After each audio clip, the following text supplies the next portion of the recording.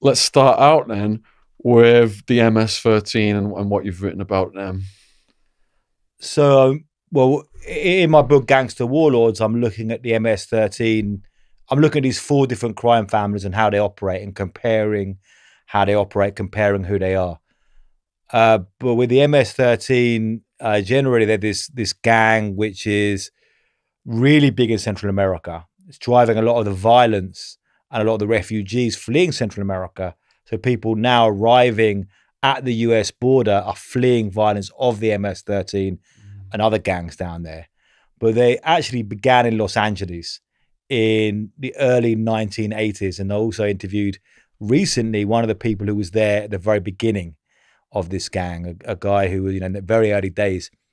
So now, one of the crazy things now that this, international gang, they're in El Salvador, Honduras, Guatemala, in the United States, in places in Europe, they're in Rome, they're in Spain, they're involved in, a huge amount of murders, a lot of extortion.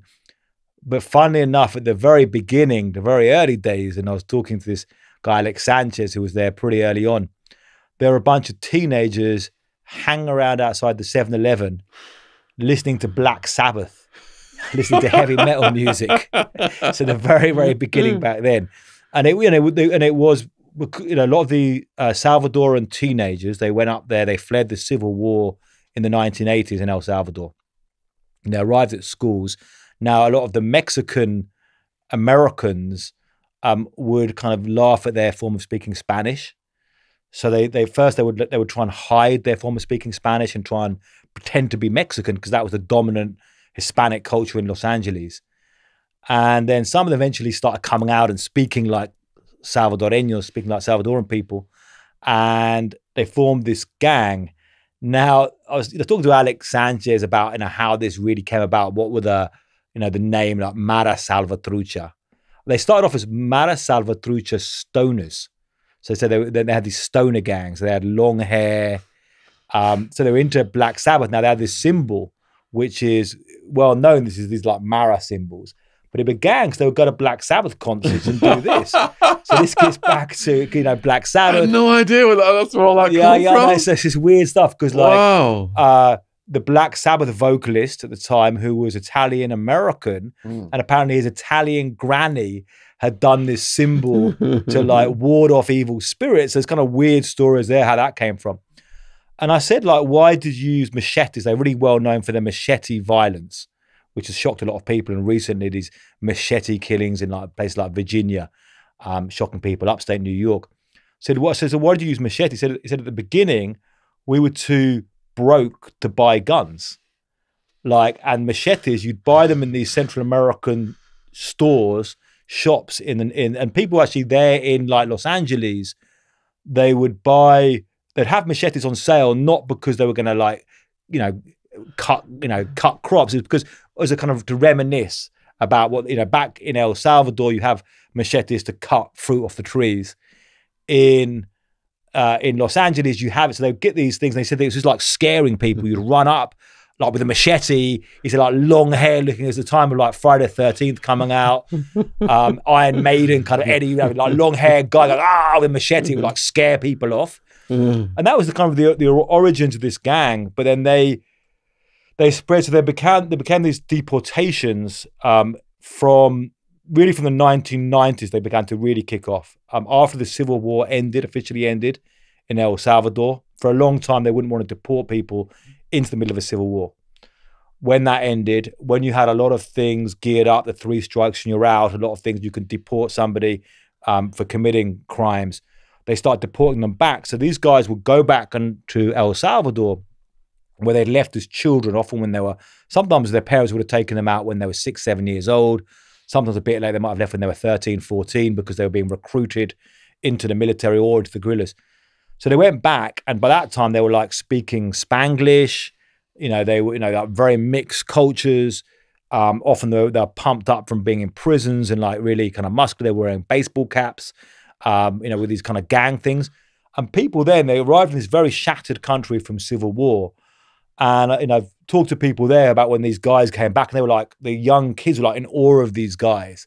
They were like, these guys are coming from America. It's like crazy. They said people hadn't even seen baseball caps at the time. It was like a really impoverished country, war-shot country. Suddenly seeing like people with these kind of, and so very quickly they had people following them.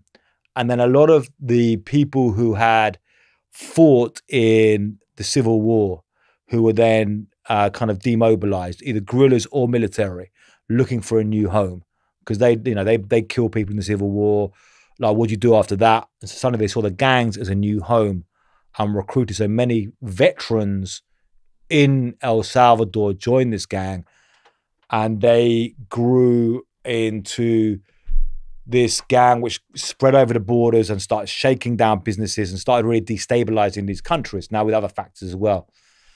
And you had the Barrio 18 gang, the 18th Street gang, which they were also members of that, deported to Central America. So they both grew together and fed off each other. So the 18th Barrio, that's a different gang from MS. Yeah. So the 18th Street gang is a gang which has longer roots, going right back to a street, a break off from a gang going back to the 1920s in Los Angeles. Some of the older gangs in the city, which was Mexican American, but allowed non-Mexican Americans into the gang, Filipino, Indian. I talked to another guy who was a member of the 18th Street gang from El Salvador, who was then deported and went back and then died in bad circumstances. His name was Panza Loca, Crazy Belly, they called this guy. And he told it was a very kind of mixed gang. He had the same stories. The kids from El Salvador going and joining this gang, but some of them joined the 18th Street, some of them joined the MS-13. And when they went back, first they weren't really sure how they would we're all kind of back here. But then the violence kicked off back in El Salvador. So then you had the fighting there, the territory there, control of territory, and they fed off because as new recruits came into the gang, they wanting to commit murders to have a standing within the gang. So you need an enemy. If there's no one to kill, you need someone to kill. So they're both killing each other. And one thing about both the MS-13 and Barrio 18 members in Central America, when I interview these guys, one thing that really stands out is they always know, they have numbers very clearly of how many people they've murdered. So whereas some of the people I talk to in like Mexican cartels, I can say how many people have you murdered, and some of them generally don't know. They have generally lost count. These guys are very clear, because committing murders for them is like a scorecard, is like a way of having standing within the organization. So they are very, very violent. If you look at the murder rates over the last 10, 15 years in these countries, they're off the chart. They're some of the worst in the world. El Salvador, Honduras, Guatemala, where the gang has spread. So you spoke to these guys then and interviewed them. What were some of the scariest stories they told you about their activity? So some of the ones more in Central America, like in the United States, it's obviously a lot less murder they commit. I mean, they're still tough, very hard people. But in Central America, where the murder's kind of off the scale. So one young MS-13 guy, for example, and I talked to him in rehab, and his nickname was Montana, like Tony Montana, Scarface, which is a kind of, and then has been kind of around a bit at all. He had like scars on his face. But so his story, when he was like 13, he started getting wanted to get the attention of the gang in his neighborhood, of the MS-13, because they're like the power in his neighborhood. Now, he said a lot of them are from very, very poor, deprived backgrounds, but actually he was saying, well, he wasn't totally, within the neighborhood, his parents had some money, they had some, had a business within the neighborhood. But he wanted to kind of attract the power, because they're the power there. So first he committed a murder like in a mugging, but he did it just to get their attention when he was like 14. And then Did he describe the circumstances of that? yeah, of that he said he went to commit a mugging, and they killed the guy. Just shot them. Then the second murder, then he got a mission to commit murder from the local boss, and he said he went to kill a drug dealer who wasn't paying his dues to the MS-13. So he was just selling drugs, and these kids. He was like an older guy in his 40s, and he was like, these kids are like, pay us, and they was like, no. So they sent him to go and kill him, and he said he walked in to the place where the guy was selling drugs, and he said there was families there. There was children there, a woman with children there, a whole bunch of people sitting around. The guy was like selling drugs, and he walked. As a 14-year-old kid walked in there, pulled out, and he said he 5 times bang, bang, bang, bang, bang, bang. Saved 1 bullet. There was 6 bullets in the chamber of his gun. And I was like, how you feel? Like you're a 14-year-old kid, you're killing like a middle-aged guy. And he's like, I felt great. I felt really powerful. So it's that kind of thing of when you see, and this was like the beginning. Now I went through each of his murders, and I was gonna like write every single one, like documenting his murders. There were like, I think 30 what he was on when I interviewed him. I was going to interview everyone. To be honest, and this is tragic, it got boring after a while repeating the stories, because it becomes mundane. It becomes, after a while, these same things, these stories of murders. Now, when you, tragically, I spent too much time doing this. I find it hard to even get moved by a lot of these people anymore. When the first time when I interviewed a 14-year-old who committed a double murder in Ciudad Juarez, this is going back 14 years ago. And the first time I interviewed this was when the kid was still like 14, and he committed a double murder. I think when he was 13. And he had these crazy eyes. And it was like, and I remember fixing on his eyes, and like this guy's got like a 1,000-yard stare from like Vietnam, and he's 14 years old. And these kind of guys, he's like scaring me with his stare. And he was like, I killed these guys. And then I was like, moved, how come this is like a child who's committing this kind of murders? And now I almost feel it's like, okay, another one. It's almost you switch off to these things. But yeah, it's child soldiers, children committing murder in a big way, and that's the way it is. So how so many bodies are coming out of these countries now. When I've done a lot of interviews and been covering recently this stream of refugees or people fleeing this area to go to the United States. And this is a big, hot political issue in the United States. This is Donald Trump sending the military to the border, all of the crazy things that happen, and this is really powering it. But one of the things about the MS-13 and other gangs in Central America is how predatory, how antisocial their crime is, how they do things. Like in the stories, very, very real stories there. Like it will be like, obviously extortion, you got to pay us money for your business, but it's like stories like, there's a girl there and the MS-13 want that girl to be the girlfriend, to be available for sex for the gang. And then she'll refuse, the mother will say no, and they'll kill her and the mother. This kind of stuff. And so when and I see when I just recently I was on a railway track in southern Mexico, interviewing a couple of girls there. These stories are very, very real. When people say like I'm fleeing violence, I'm fleeing from my life, these stories are very, very real. These countries have become destabilized. There is no protection from the government to this. So they're gonna want to try their luck in US courts. Now the US is switching this all around now. It's very hard, making it harder to get asylum. It's a very kind of crazy situation. And the US, it's not a simple thing from the US point of view, and the demands back then of, or now Mexico's clamping down on these people coming through Mexico, and you've had a large number. So it's a complicated situation. One of my cellmates was a coyote, and he brought people over the Arizona border. He told me some stories. But going back to the girls on the tracks, what was their story? So this was just right before Donald Trump did the call to Mexico to say, unless Mexico stops the migrants coming through, I'm going to increase tariffs on Mexican goods.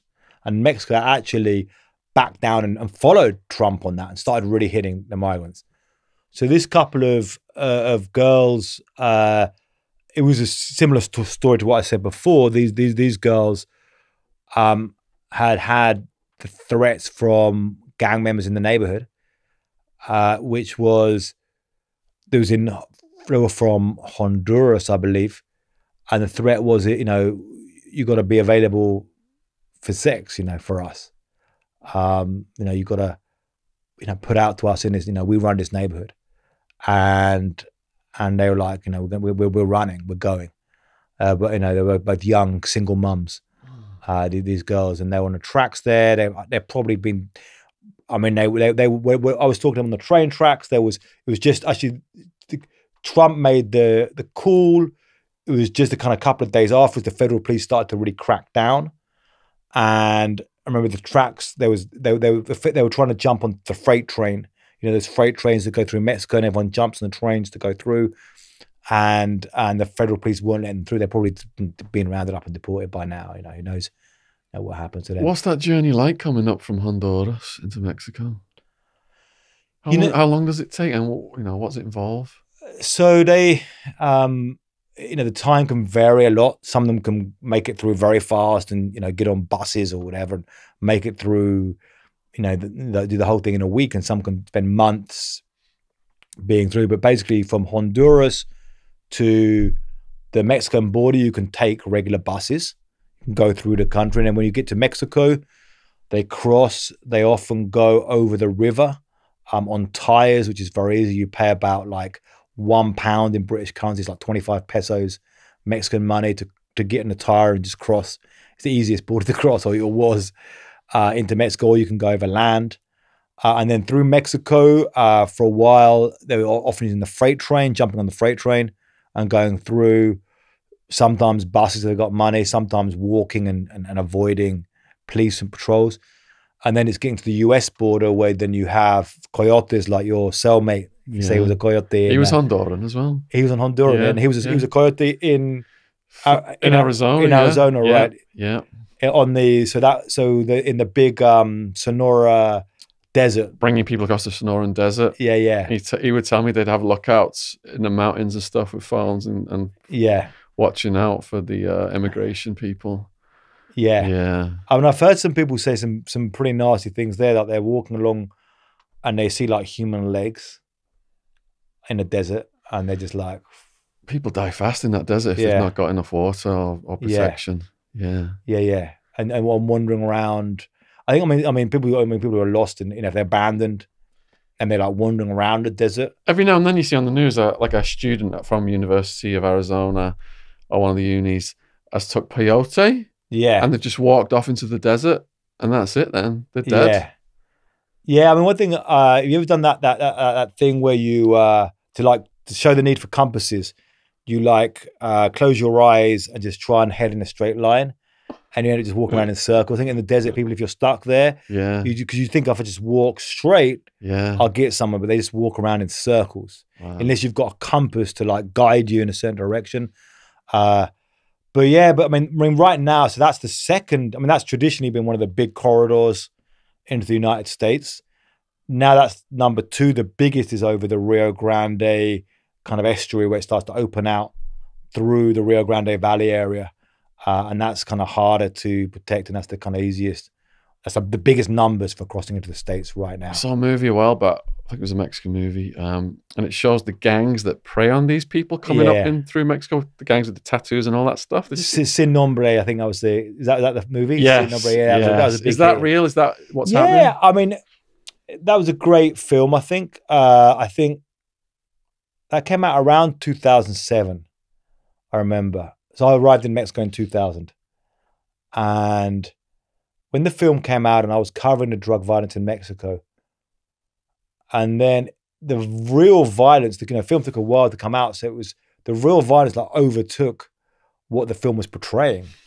Actually, it became to be a lot worse what I was seeing and covering in real life than what the film was showing. You know, it started becoming really like a war, or like things that were more reminiscent of a war rather than what the film was showing. But it's a strong film, you know. It's a film that's looked up to, I think, by a lot of people. It's a kind of great indie kind of movie. That director went on to do some good stuff. You know, he did Beasts of No Nation as well, I think, the director, and